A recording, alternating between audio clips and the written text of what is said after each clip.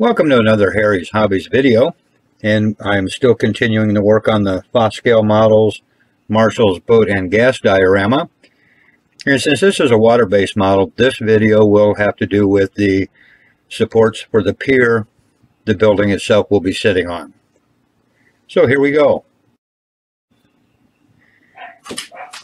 Now, as you can see in front of me, I have a card, which is actually the base that this is going to sit on, and it's going to sit on something like this, which is all fine, well and good, but for the underside we need to do the pier stanchions, which they sent 2 dowels,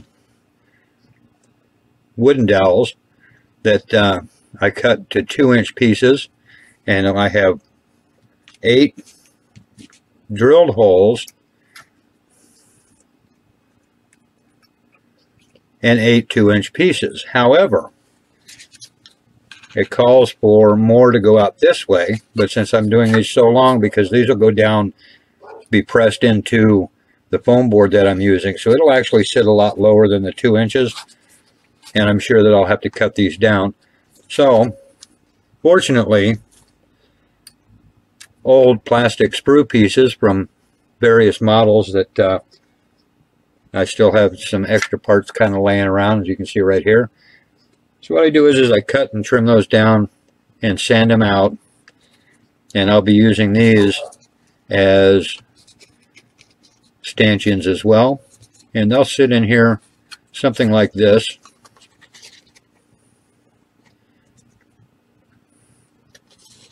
And then we'll continue on from there. So I'll use the plastic ones more along the back,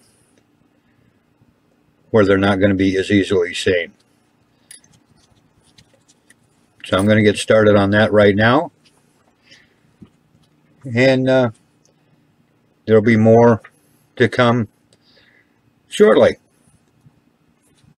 Later, I have added the stanchions, and as you can see, I used the most of the black plastic parts for the rear piece that'll sit up behind and below most of the foam board. And then on the front pieces here, I'll add cross braces,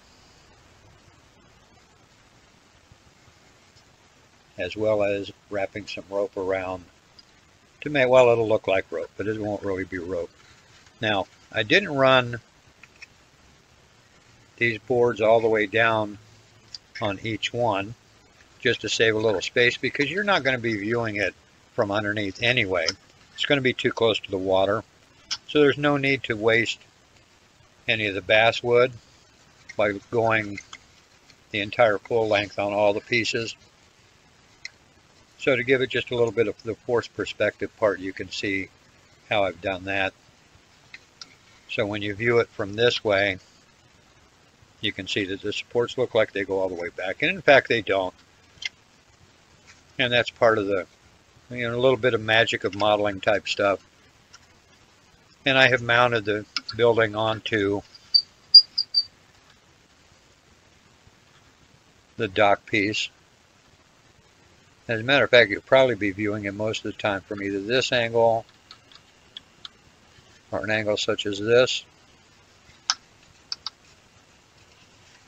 So, but next up, I'll be adding the cross braces, and as I said, they'll go along about like so, and I keep those as close to the top as I can, and they'll probably be more along the back side like this.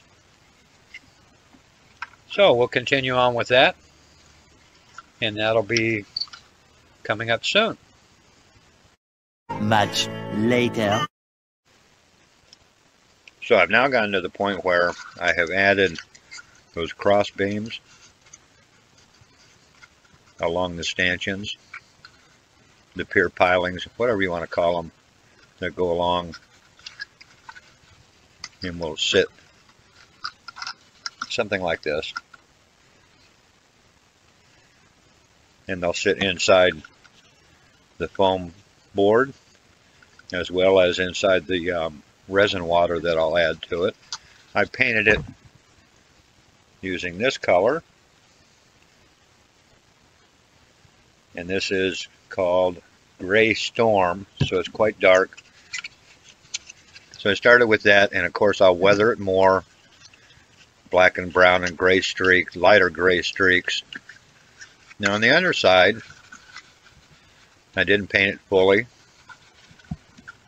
and that's part of the reason is I'll be cutting a hole for the wires to run out for the LED, and those will end up running down one of these pier poles, pier pilings, and into the foam out the bottom.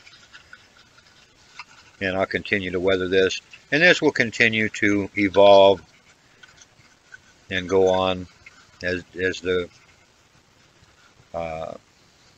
diorama progresses. There's still a lot to do. I'm far from done with this, but I wanted to give you guys a little bit of what it looks like. Much later. So now that I've added all the pier pilings, stanchions, supports, whatever you'd like to call them, and once again, as you can see, they're not weathered just yet, and that will come as well, but it was time to get it to fit onto the base. Now, what I've done is I had to redo a few things, make this area just a little bit deeper for the resin to fit in a little more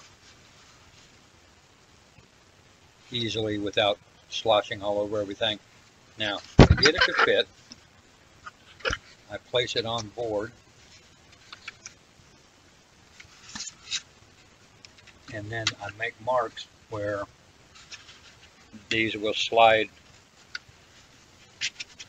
down into place, and then after they get marked in the various spots, I simply take a toothbrush and run it through and poke the holes through so that the stanchions slide into place a little bit easier. On the back side, it ends up looking something like this. Now, you're going to ask yourself, well, with all those doggone holes in there, when you pour the resin, is it going to leak? Well, it could, but what I'll be doing is, the reason these are so wide is so that I can add hot glue and seal these holes up shut, number one. Number two, that will also support and hold this in place from it moving around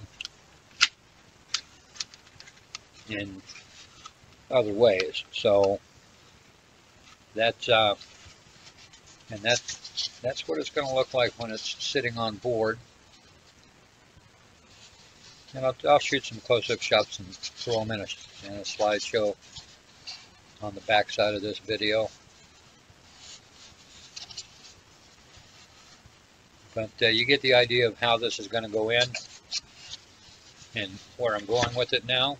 This will, of course, all get filled in with some grassy areas. And remember, I still have the other structure that'll go on board here as well. So we'll be working on that too. And I'll do a package opening of that soon enough. And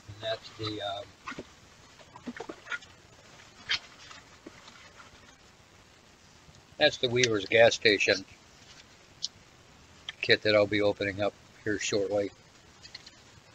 And we'll be checking that out together. But that's it for the building the stanchions. So hope you enjoy this video. And again, I'll be throwing in a slideshow right following this. So again, hey, thanks for watching.